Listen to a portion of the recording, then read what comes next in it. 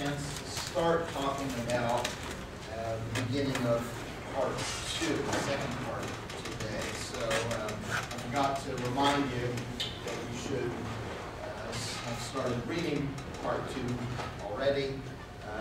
On Friday, we'll continue part 2, and you should be reading, let's say, through page 51, 442 Friday, and then for next Monday, you should finish part 2. You should be done with the second section for Monday. And while I'm mentioning it, it's getting to be time to start thinking about papers. So probably not today, but over the weekend, you should start to think about some secondary literature and some possible topics. I think we'll do 2 weeks from Monday. So that's November. Okay, we were asking, when is a maxim a good one? I want to try to think about the big picture here just for a couple minutes, and then we'll be able to finish out one. So when is a maxim a good one? The answer to that question, given by teleological theories, is that the good maxims, the ones that we should adopt, are the ones that aim at ends that contain the most good. That's what a teleological theory says. That what we should do is act so as to promote the most good, where what the good is something that's independently identified. And so a teleological theory starts by identifying what states of affairs are good, and then tells us what we should do is act to maximize that. So a teleological theory is going to answer that question, when is a maxim good, by pointing to, maybe we could say, its material content, what it is that it's aiming for. But for Kant, that's clear, yes? Questions about that? Yeah. But for Kant, there is no such independently identifiable good, no independently identifiable state of affairs that the good maxims all aim at. Because there's no way to identify what is objectively good until we know which wills are good. Having a good will is the condition for some state of affair, some object being good. And so we don't know which wills are good until we know which maxims are good. So we can't identify the good maxims by asking whether they are materially, whether they're aiming at the independently identifiable good states of affairs. Okay, so the teleological answer is not available to Kant.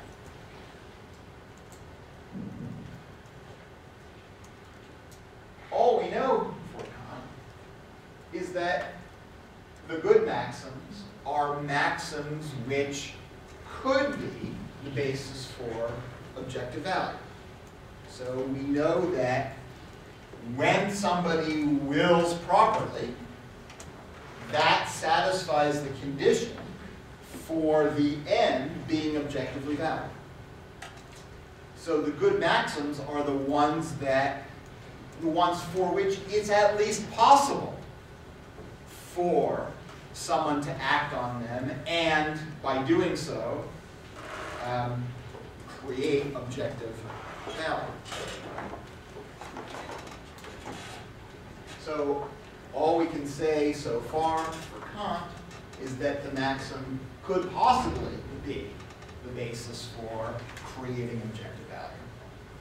Because that's just what it means to say that a good will is the condition for an end to be good. Is that clear?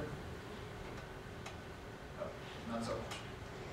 Okay, so in rejecting the teleological view, right at the beginning of part 1, Kant is saying that objects, states of affairs of the world, can be conditionally good. What's the condition that makes them good? They're willed by a good will. A good will is one that acts on the right maxims. So the right maxim had better be one that at least potentially could be the condition that creates objective values, that when satisfied makes the state of affairs that's willed actually be good. Clear? Yeah. If a good will is the end. A good will is not the end. A good will is the condition that makes the end that it wills good. Under any condition, if the end were to be a good will, then wouldn't that be objectively good? Since good will is even conditional again. So a good will isn't exactly an end in the sense of a state of affairs of the world. It certainly is not a state of affairs of the empirical world. So you're right. There's a sense in which a good will, in a certain sense, you might say, is a kind of necessary end, is in fact objectively good. But I want to carefully distinguish a good will from an end that is to be achieved, an end that is willed. And it's not an object to be achieved. It's not a state of affairs of the world. So yes and no. So what I'm talking about here are the objects of the will, what it is that a good will wills.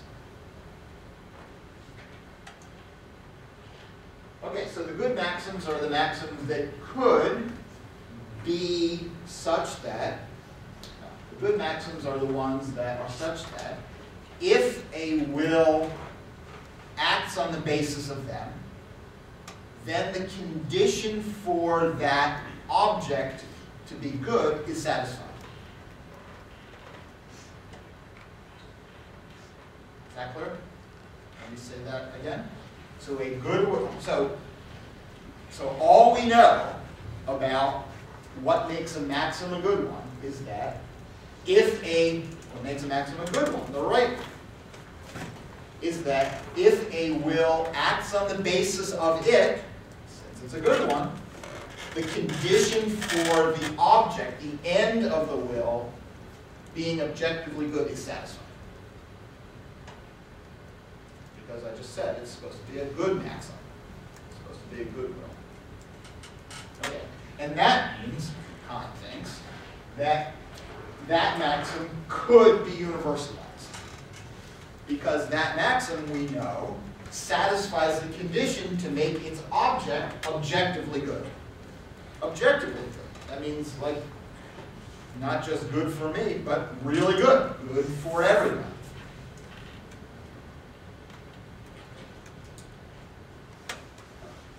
So, this is what we know about a good maxim.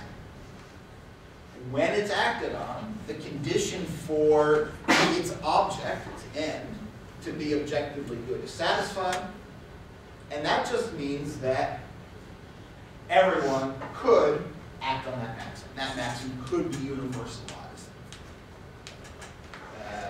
Everyone could act on it. Because that's the maxim which is supposed to make its object objectively good.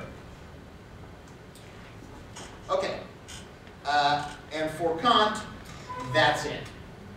That's the only requirement. That's the only condition on a maxim being permissible, being a good one.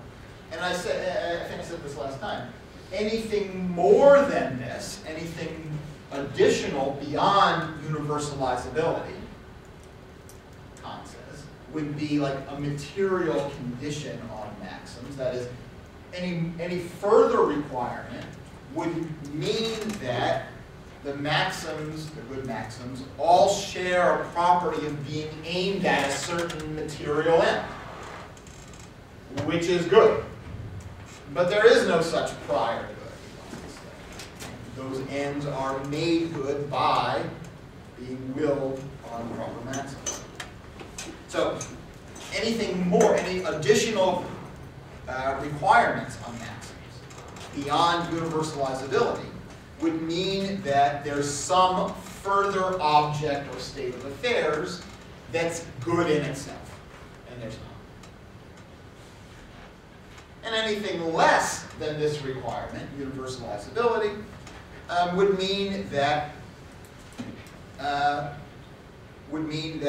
a goodwill would not be the condition that makes states of affairs good, objectively good. In effect, if this universalizability requirement were not in place, then a goodwill would not be making ends objectively valuable. And the implication for Kant would be that nothing would then be objectively valuable. And we'd never have any reason to do anything. So denying universalizability as a condition for good maxims amounts to a kind of radical skepticism. Amounts to saying that nothing is objectively good, and we don't ever have a reason, objective reason, a good reason to do anything. Okay, questions about that so far? So our grand conclusion, of course, is Kantian ethics is deontological. That is, it's not teleological. It doesn't start from identifying what is independently good and then having us direct our actions toward that thing. Instead, it looks to the requirements for good willing as itself defining what the good ends are. And the requirements on good willing are simply acting on maxims that could be universalized. Okay, so I want to say this a slightly different way. Any maxim that could possibly, so what's a maxim again? Talking a lot about maxims. What are maxims?